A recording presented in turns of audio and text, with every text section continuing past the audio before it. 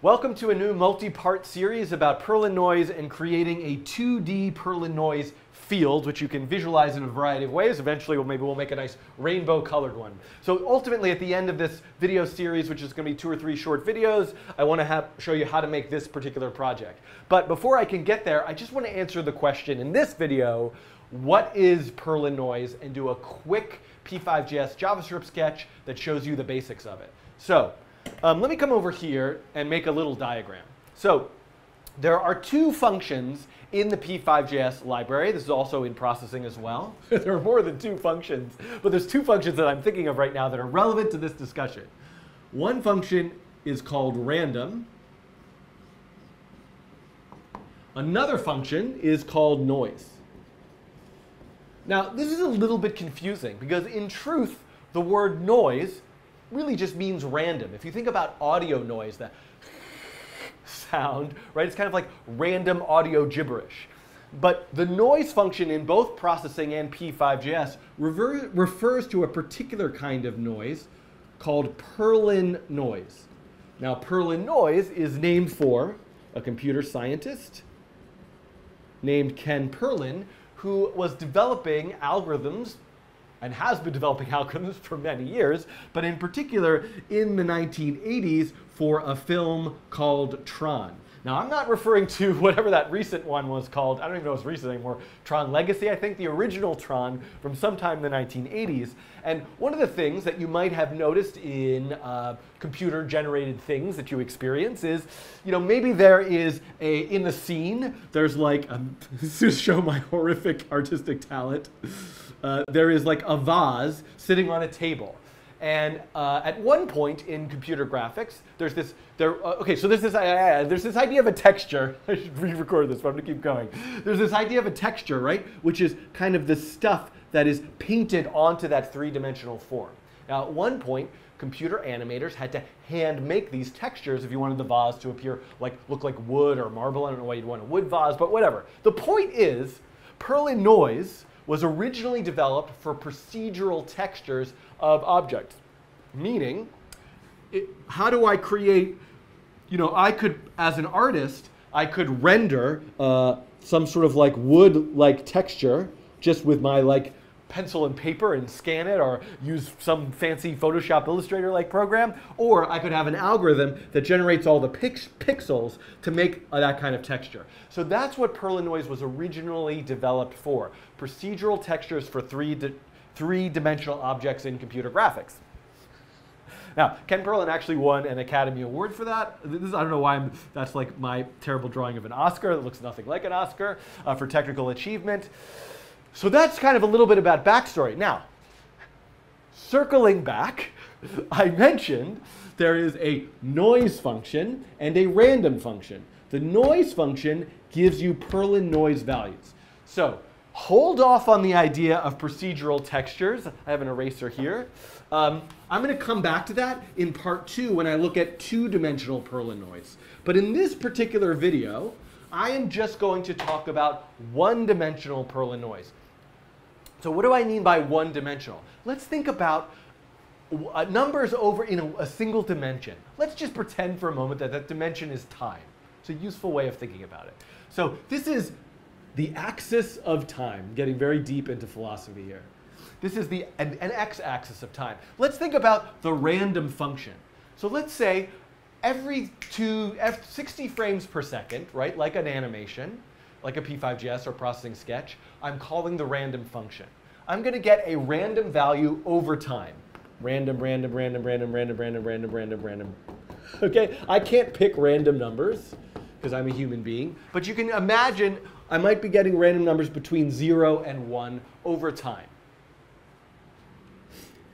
So that's what random, and this will look like if I were to graph it like some kind of big mess. Now, Perlin noise in 1 dimension has the same sort of idea. Let's say I want to get random numbers. Oh, this pen is terrible. I don't even know if you can read this. Time out. Back with the new marker. Well, this isn't so great, but let's see how this does. So I'm going to draw now the x-axis of time in blue. I wish I had a pink one or a purple one. Those are my favorite colors, in case you were wondering. But I don't.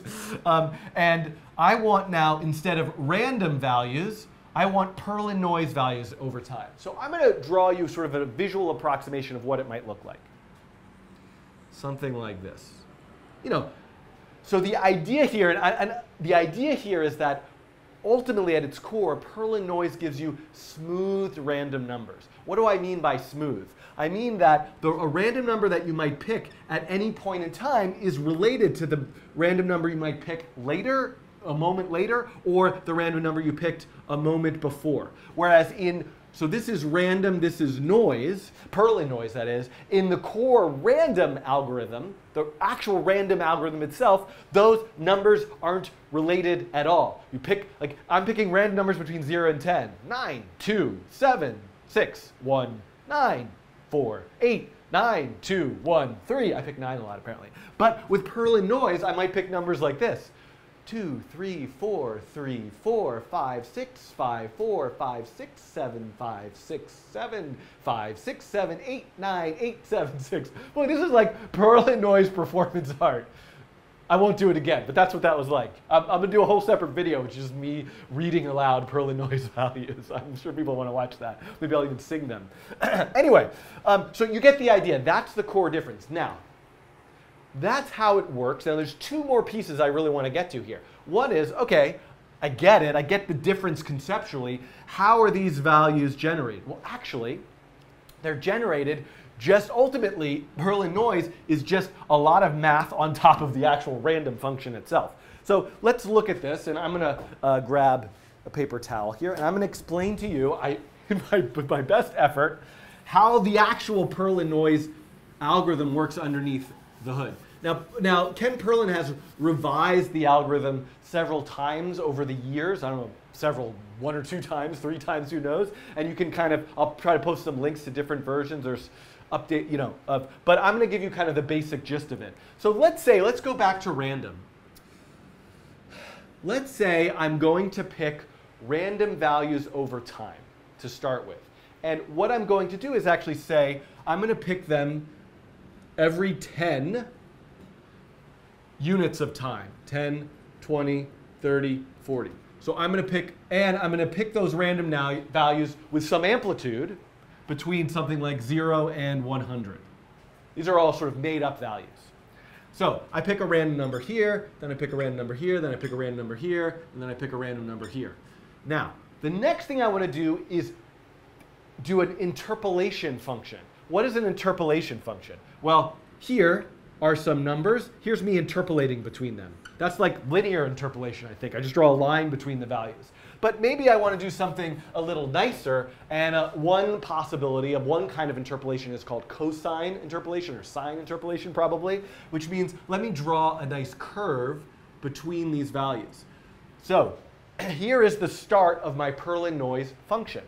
And let's just pretend I also had to pick a value at 0, which let's say I picked this one.